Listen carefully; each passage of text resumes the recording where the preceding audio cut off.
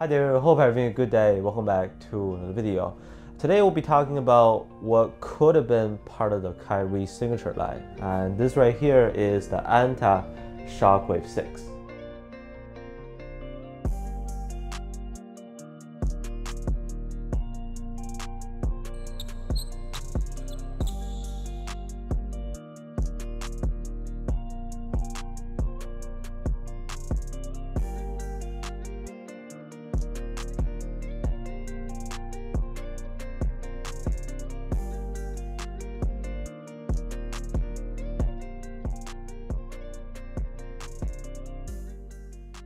So I think it's safe to say that the previous version, both the regular Shock Wave 5 and Shock Wave 5 Pro, gained a lot of attention because of the Kyrie signing. From the brand's perspective, Anta was also really pushing out this line before they released the Kyrie. And those are all great shoes, which I really enjoyed. Now coming to the 6, this is the regular version, by the way. There will be a Pro version again. I don't even think I need to point this out. On this colorway especially, the design is full of Kyrie ingredients.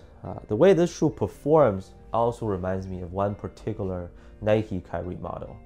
Anyways, price does depend on your location, just like many other hoop shoes from Chinese brands. I'll leave you a link to kicksown.com where you can get this pair for $119. That puts them at a pretty comfortable price range to me. They also have a few other colorways. Don't forget that you can use my personal code for a discount on any shoe that you order there.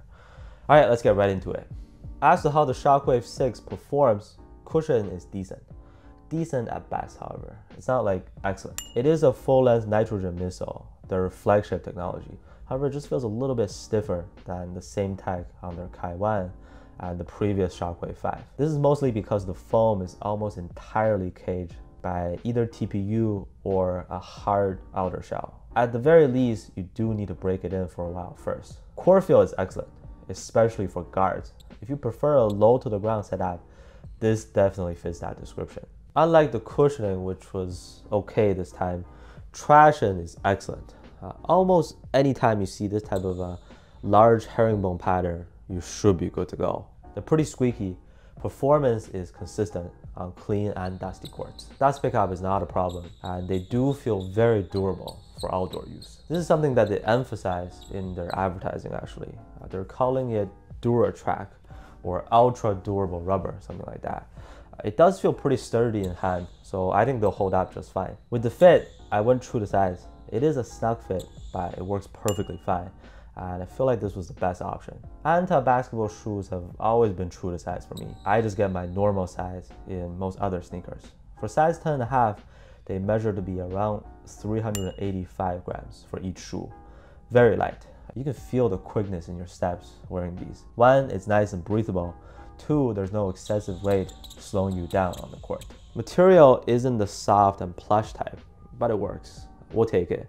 On the lateral side and on the heel, there's some TPU pieces guarding the midsole, so it is pretty safe and secure. Maybe the most unique part about the design is that big extension piece on the midsole with some more TPU inside of it that kind of look like springs. It doesn't add more bounciness, nope, but it acts as an outrigger for lateral movements, and it serves as caging in a sense too.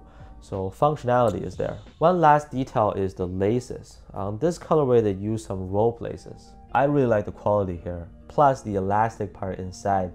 Together, you get great lockdown. If I was to do like a player comparison type of thing for this shoe, it reminds me of the Kyrie Low 5. It is more so a snug fit. Both shoes do need some break-in time at first. The material does break in nicely over time. And in both cases, you do have like a thin, transparent netting. Yeah, there's nothing super impressive about this model, to be honest. But again, it's got no major downsides that could turn down a lot of players. Very Kyrie-like.